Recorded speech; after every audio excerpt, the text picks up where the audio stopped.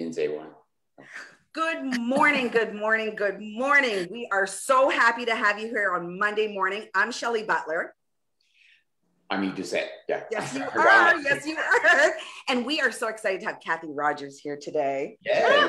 Yeah. So excited. So Cathy has spent 14 years as an educator, 6 years as a politician, Minister of Finance, Minister of Social Development, as well as Minister of Health and Inclusive Communities. Is it inclusive communities? Inclusive communities. Yeah, it was with social inclusion. It's okay. And now I check on LinkedIn, and you are like, you're freelancing now. Mm-hmm. Sociologist, PhD, you are a project lead, you're a researcher, you'll do analysis. I love that. Education facilitator. I love that. I love that. Where is your sweet spot in all that? It's funny because even in addition to what you've said, I started my career 17 years in federal government, 4 different departments, everything from economic development to industry and agriculture to public safety in Solicitor General, and even telecommunications. So when I think of all of that together, my common theme is an interest in good policy, good processes, and good customer service. And I really, even what I carried into my role as a professor of sociology and into politics, it was all about how can we invest in the quality of life of people so that we can get the best out of people and ensure dignity of people. And really, to be honest with you, even as Minister of Finance, I always thought the best way to grow your economy is to invest in the quality of life of our people. You have good quality of life, which means health, education, basic needs met. You're going to be a labor force participant and be happy about it. So what better way to grow your economy? That was always my approach. And as well, I would add prevention versus correction, because even when I did my master's and PhD studies, that's what it was all about. It was about, I always said, I worked at Solicitor General, but I always said, my goodness, if we had a Preventions Canada, we probably wouldn't need a Corrections Canada. and right. Early intervention if you can't prevent. And really that means putting the investments early and up front instead of later, because you've already got your problems, they're harder to correct. So I've kind of carried all those common themes everywhere. Yeah, you really have, I see you posting a lot. I see you posting courageous things, to have us really think, deep dive into it. And I know I've been watching you for years. As you know, I kind of had a sweet spot or a spot for the homeless that I thought perhaps we had so few here in Moncton that I thought we could get ahead of it. It seems overwhelming now. So prevention at the time was for us in 2014, 2015. And unfortunately, we are here now in corrections mode, right? So yeah, it's tough. And I often think, I see people posting, waiting for somebody to do something. And why can't it be those of us that are in business? Why can't we do something?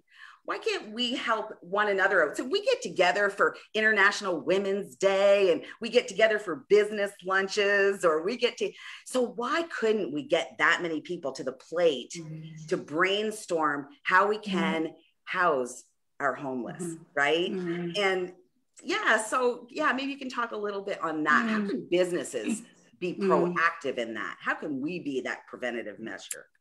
It's like when you're in a barn that has a little hole in the wall and you are standing far away, but looking out the hole, you only see a little piece, right?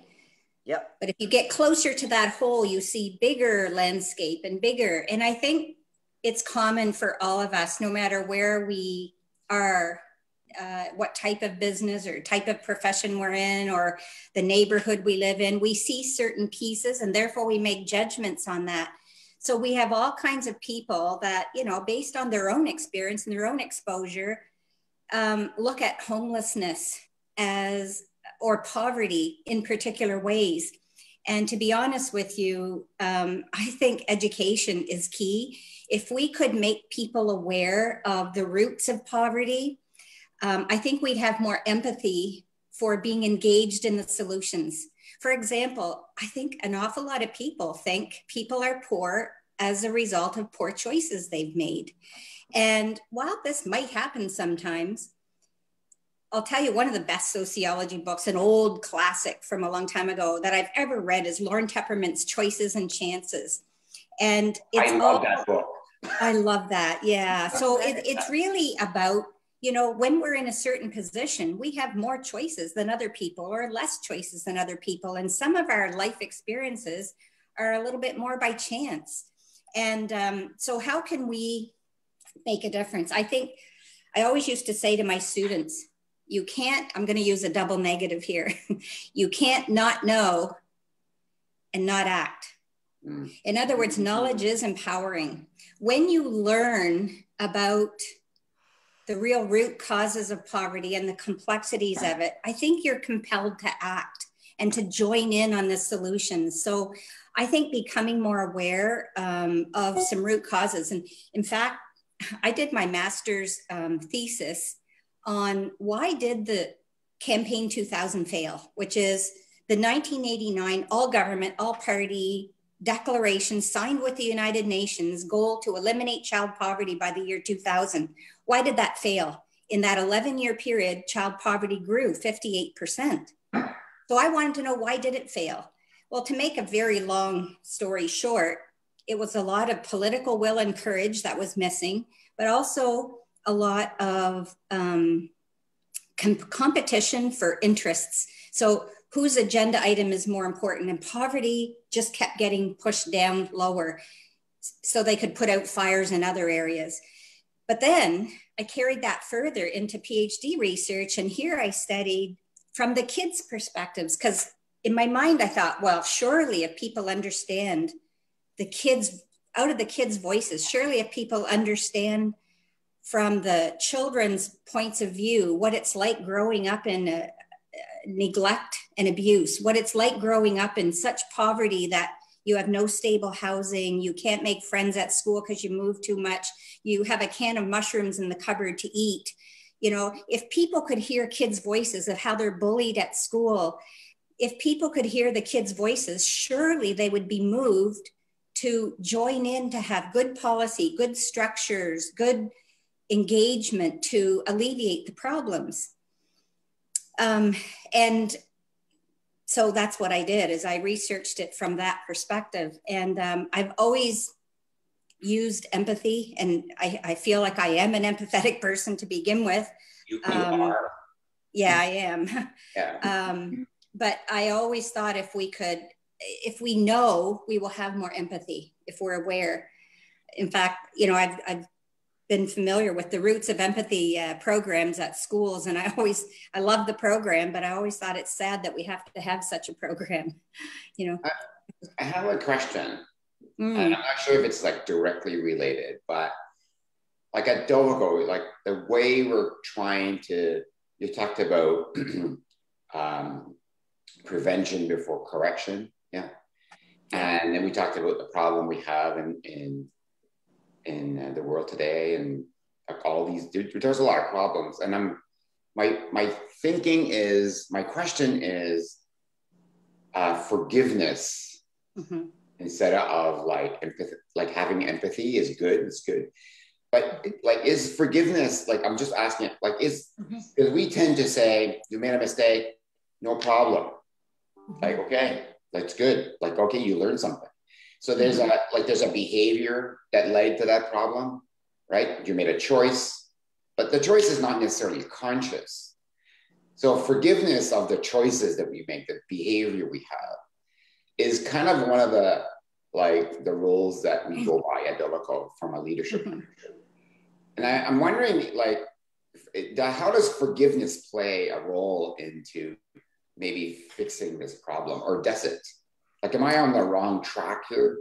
No, I don't think you are. Yeah, I don't know how can you not be forgiving if you empathize with someone's situation? How can you not be? I think we can empathize with if we take the time, this is the kind of leadership style I've always valued too. If the manager or leader or director or CEO of your organization takes the time to get to know the people that you have, your team, you want to know their passions, you want to know their motivations, you want to know their needs, you want to know what drives them, you want to know their challenges. And then when if you take the time to get to know that, and I am getting to forgiveness, how can you not be empathetic when you see a problem or when you see a mistake? Because you understand where they're coming from. You understand the motive. The motive was pure. The motive was good. It's just, I think and forgiveness is important even when we can't relate. So it's kind of a good overriding principle and approach, I think. Have a forgiving spirit. But with empathy, I don't even know how it's possible to not be forgiving if you have empathy for someone's situation. And I kind of think in order to have empathy, we need to get to know the people and know their situations. But certainly, building community and having a good, strong, sustainable community requires relationship. And how do you have relationship without forgiveness and without empathy for each other and knowing each other? I think it's a requirement. It's essential. It's something that I struggle with because I don't know if you know, but I made a lot of bad mistakes. and that girl over there in the corner, like Shelley, she's forgiven me, right? And every time I would make a mistake, I would go there and say, geez, that was a mistake. She would say, yeah, I forgive you. Just move on. And that built some sort of it built that trust, right? Mm-hmm. A base for me to do something else, to push myself a little more, to be a contribution more. And so forgiveness is kind of we don't talk about this in leadership, like in business. We're talking about businesses and how many people in business will say, no, I forgive you for that, whatever you did, right? Mm-hmm. Or even as a parent or as a spouse or as a friend. And the thing I learned with Shelley over there is that I had to forgive other people. Mm-hmm. I want to be forgiven. Right? Mm-hmm. Absolutely. That's not the hard part. The hard part is me forgiving. Yeah. When somebody's hitting you, when somebody's attacking you, when somebody's making a mistake, right? I had to forgive. Yeah. That was the hard part. And for me, yeah. In my practice of it's the practice of leadership, I would say for me, and this is the 5 practices I do, would be non-attachment, non-reaction, no self, being discovering, and being the doing. And non-attachment is the forgiving part. Mm-hmm. It seems simple. I'm not and I started by saying, I don't care. So we're talking about homelessness and people that are in misery, right? Or child abuse or whatever you want, all these things, right? Mm-hmm. So I'm guilty of that. Mm-hmm. I was so in my hole that I said, mm-hmm. I can't deal with this. So I found myself not caring, right? Mm-hmm. And I was giving money out just to, okay, well, that'll appease them for now. But I didn't see, you made a reference to the barn, right? And that hole, I didn't want to see. Mm-hmm. It's because I was afraid to see, right? That. Mm-hmm. And it's through the art of forgiveness, right? That I was able to get closer. Yeah, because there's a restoring piece in forgiveness, right? Yeah. It's in forgiving. If you are forgiving, you're restoring yourself, you're helping the other person to restore, and you're restoring your relationship. And in forgiving your own self, it's the same thing. You're restoring your soul and spirit, yeah. and your ability to be whole. Because we only have a piece of ourselves when we're not forgiving. Yeah.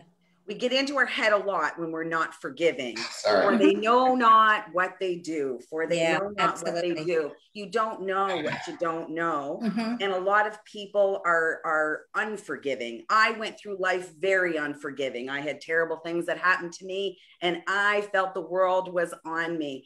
I think Mm-hmm. that, or against me at least, Mm-hmm. you Yeah. know, I wasn't supposed to really amount to anything because of Mm-hmm. my past. Mm-hmm. What I realized really quickly is tell me no, I can't, and Mm-hmm. I was actually going to double down, and I can. But it took so much forgiveness. It took the forgiveness of my abuser, so I could move on, and I could use that as strength instead of use that as being a victim, right? So for a long time, absolutely, I used it to throw it out, to create sensation, to create empathy towards me, so you would listen to me. Now what I realize is it's not, I no longer use that for getting empathy for me. I throw that out there for shining the light on others. You can find the light. If you live in the darkness will continue to envelop you. So surround yourself by that light, you know, for they know not what they do. And absolutely. Right. I'm glad you shared that, because, you know, I really, really believe that, back to your original question, I believe that's the role of community too, is we are to be that healthy, sustaining safety net, so that when someone experiences real difficulties, especially a vulnerable person like a child, a person with disabilities, a senior, someone, a newcomer, when someone's experiencing disabilities, if we have a good community social safety net, we can help that person build up and build resilience. And really the essence is not to avoid all life's difficulties. It's to learn how to work through them and learn from them and build successes upon successes. And then we have more confidence and more ability to help ourselves and help others. But sometimes, you know, if we have a community that's not there, we can be one of those ones that does fall through the cracks and not be helped. Because you do see people with really horrific early experiences and some with positive ones, and they follow the opposite paths to what you might think. But it's sometimes that grade 5 teacher, it's sometimes that community organization, it's sometimes a best friend that you had, that the family, you know, it's a variety of things. So sometimes what I'm seeing, or all the time what I'm seeing, is, for instance, when we're talking mental health, there's a whole bunch of us that are dealing with mental health issues in the room. Yep. When we're talking about homelessness, there's a whole bunch of people experiencing homelessness in that room. There's not a diverse group. Yeah. So they don't see anything else, right? Yeah. You know, I always thought, like, if we could bring everybody together to discuss emotional, you know, mental health, right? People that are, you know, we all experience some mental health of some sort. But what if it was just community? It wasn't just people that are experiencing mental health, or it wasn't just people that were experiencing homelessness. What if there was that diverse group? So what I always found, like, for instance, when we fed the homeless, like, I always thought, well, what if, you know, at lunchtime, you know, at the church kind of thing, everybody went. So, you know, those that are experiencing homelessness would actually sit beside somebody that is not, and maybe, you know, maybe we could, I don't know, retrain the brain, right? Because what happens is we get such victimized, we become the victim, right?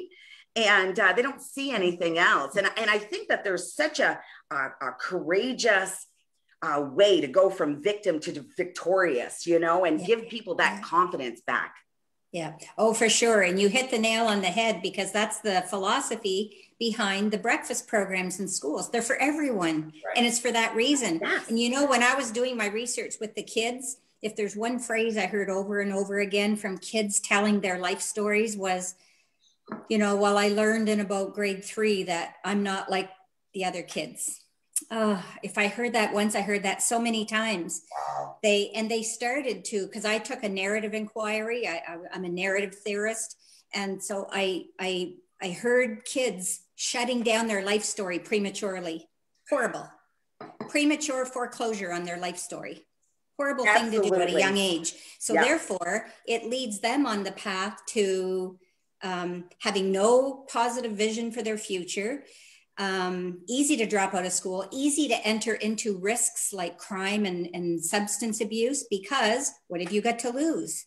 Your life story is kind of over anyway. And so risk doesn't mean anything. And so I just found it so important to, you know, if we could all, this goes back to your words too, Shelley, if we could all be like the Law-Back literacy, each one reach one, or each one teach one. And if we could just be neighbors and buddies with each other. And honestly, I think, and who's our neighbor? Everyone. Everyone's our neighbor. Everyone. Yeah, absolutely. Not just the person like us, everyone. Yeah. And if we could only see that, you know, it's so funny you mentioned the breakfast program. Eve and I were on this leadership retreat. We were in Sedona just before all this crisis happened.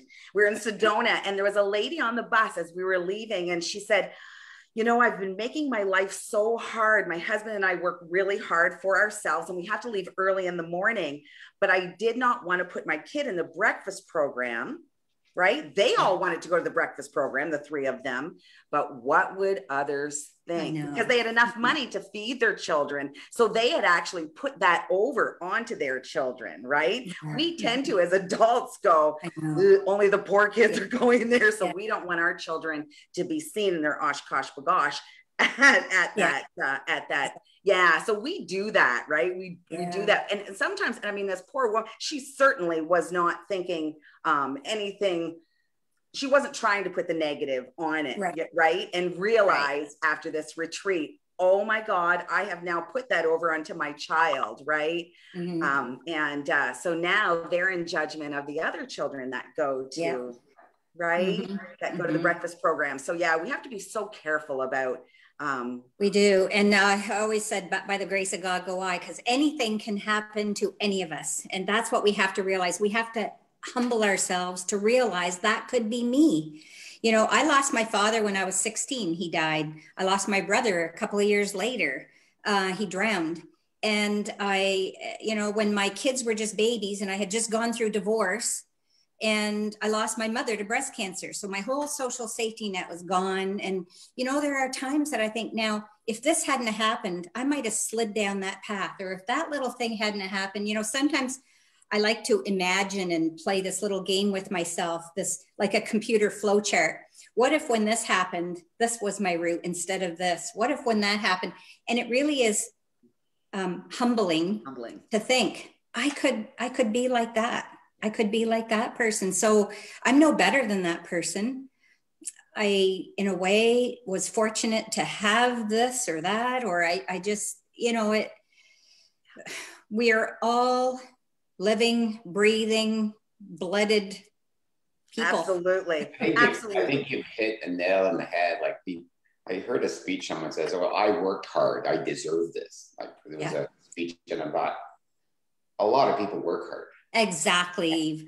And like we as humans forget that the universe gives us things, and sometimes it's luck, right? Yep.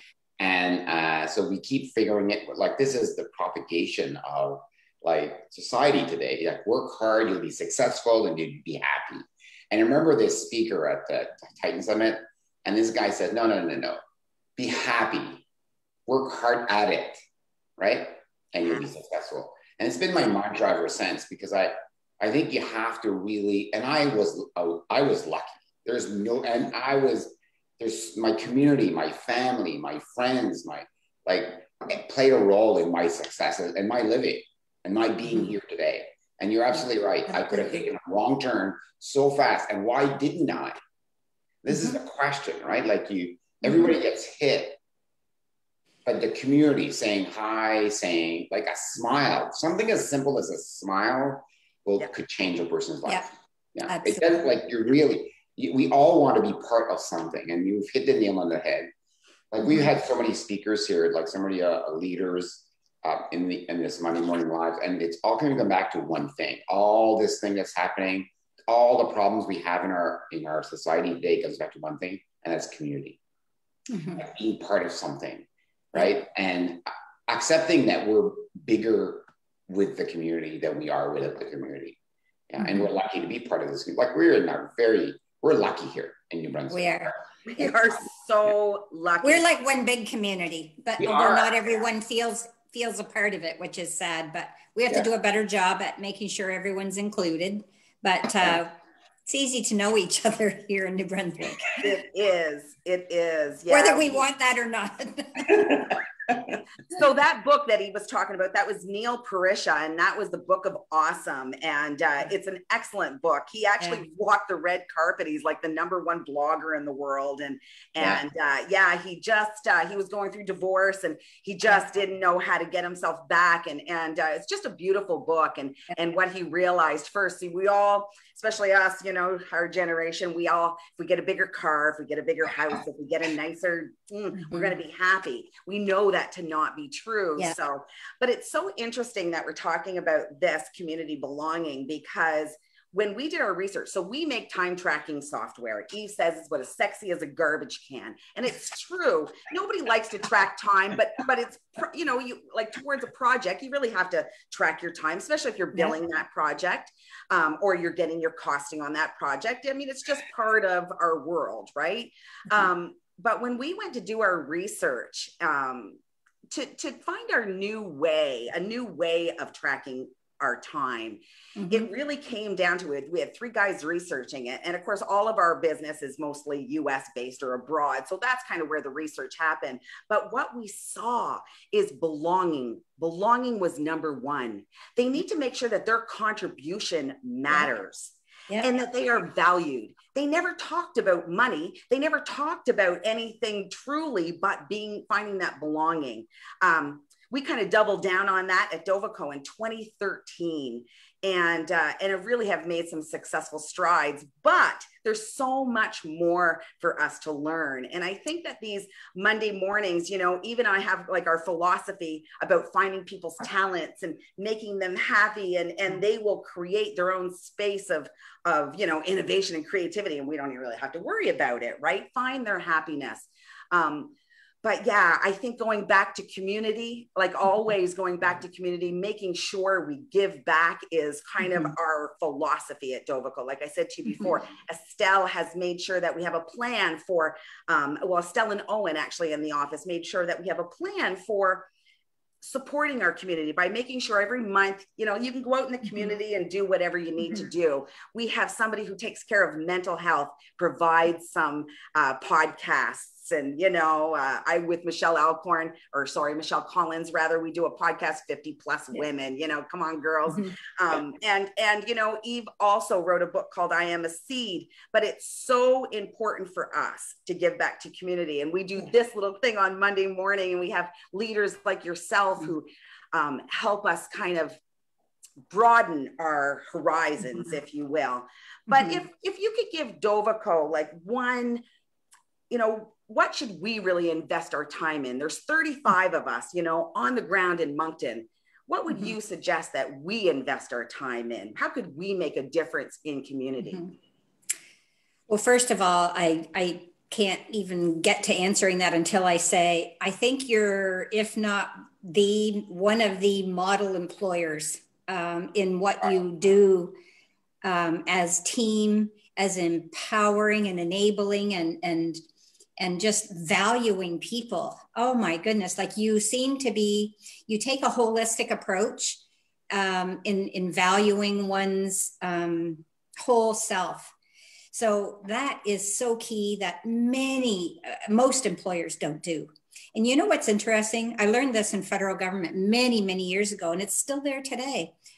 It's actually written in Treasury Board policy that, and I'm going to word it a different way, a human way, not a bureaucratic way. It basically says you are to be the model employer that other employers should seek to exemplify. Well, it's definitely not that. I think more about Max Weber's depiction of government as a bureaucratic cage that a bureaucrat human is put in and caged and become slaves to bureaucracy processes. And there is an aspect to that, because I've spent so many years in it, in the bureaucratic side and in the political side, federal and provincial. And I've seen how it takes forever to make a change. And sometimes your person, your identity has no room to show or be an influencer, because it's just too massive and too big, and it doesn't fit with the round peg in the square hole. And so I think you're already doing a wonderful job there. Now, I know you're small in comparison to a great big organization, but still there are a lot of small employers that don't do that. And I think the other focus is you're focused on what I said earlier in the interview, quality of life as a piece, instead of just the economic bottom line. When you focus on the economic bottom line, you're going to miss your target of what you want to do. It's just, that can't be your focus. It can be a goal to have a good economic bottom line, but it can't be your focus. Your focus has to be quality of life of people. And I think you guys do that well. So how can you play a better role? Well, I always say modeling your values is the best advertising, the best influencer you can be and do. So by modeling your own values and showing those and acting on those, others are going to want to copy you. Others are going to want to catch it. It's contagious. What a nice pandemic to spread. So model your values and just keep on doing. And of course, you haven't got it perfect. Like, no one's got it perfect. We're always in growth mode. And as long as we're always in growth mode, great. But take time to maybe go out and speak to different organizations about the approach you take. I learn about you from just osmosis, I think, because you're just so everywhere, even. And it's so, it is contagious. We've been friends for a long time. Yeah, it is contagious. Right? So I think my best advice would be just keep modeling your values and be open and growing. And I think you are doing that. We started this program called Connect. And it's just it's this, I have a real problem right now, because we used to gather at Dovico on St. George Street. Everybody was going there, but we are because we've been people could work from anywhere in the world at Dovico. It's been the policy of ours, and we the technical team has implemented this. So when the pandemic struck, they go home. We just went home. It wasn't a big thing because we were already set up for it. Everything could be done from home. But now I'm there's something missing. So we started a program called Connect, and it was just with Black Rabbit, of course, because it's my son's restaurant. And the purpose of that was that everybody at Dovico could go once a week. Anybody at Dovico could go once a week, reserve a table for 4 to 6 people. And we didn't say who and when. And you just go and have dinner on us, right? And Black Rabbit's kind of a place where you put your phone down and you sit there for 3 hours and you eat, right? Mm-hmm. And I think your answer to the question that Shelley asked has brought me to a little further up on how we're going to change the way we connect, right?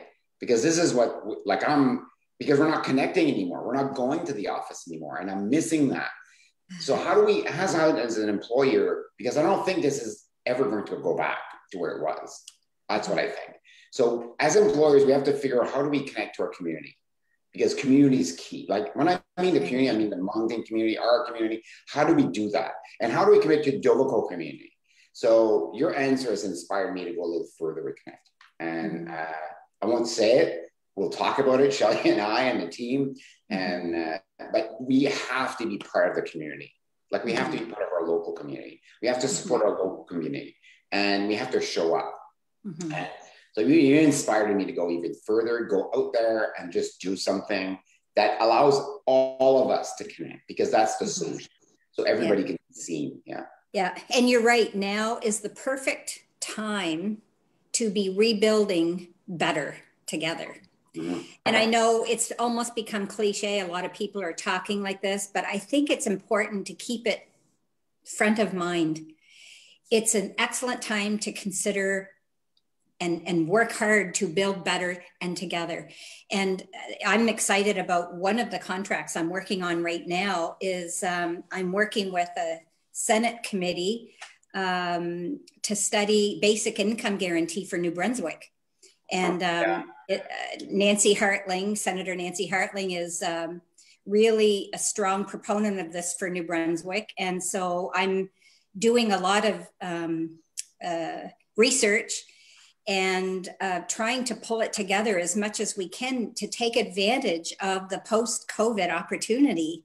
You know, we saw through CERB how much it was recognized, how it's important to get money to people immediately and ask questions later. Yeah. You know, because basic needs, we need to pay the mortgage, we need to pay the rent, we need to get food. And so let's do that. And then we'll talk and take a breath. So it helps us to learn, and we need to, I'm really excited about working on this initiative. I've been a proponent and advocate of this for longer than I can remember. So of course, to take advantage of, I agree with your remark, Yves, we're not going to go back to our previous normal, and that's not all bad. No. Of course, I do miss, like you, the getting together and the hugging and the, oh my goodness, like, I so want to touch people. Yeah. Yes. Yeah. We had such a hugging community. So yeah, it's important. It's important that we continue that belonging, because it's not about just the project that we're working on. It's about the kids' names. It's about the wife's name. It's about what their, what their score was in their game, and we don't have that around, the kitchen table anymore at Dovico. So connect is going to be really important. And I believe, like you say, it's not us just working on Dovico. It's all of us Doviconians going out to the other places and saying, this is possible. This is possible. Yeah. And I'm not surprised that, I'm not surprised that what you found was more important than money was belonging. I'm not surprised in that at all, because belonging is validating.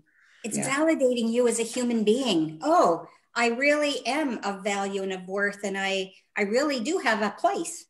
Yeah. And a purpose. It's so validating. And so that's why I believe it's important for everyone to have that sense of belonging. Everyone. And we're not done until everyone does.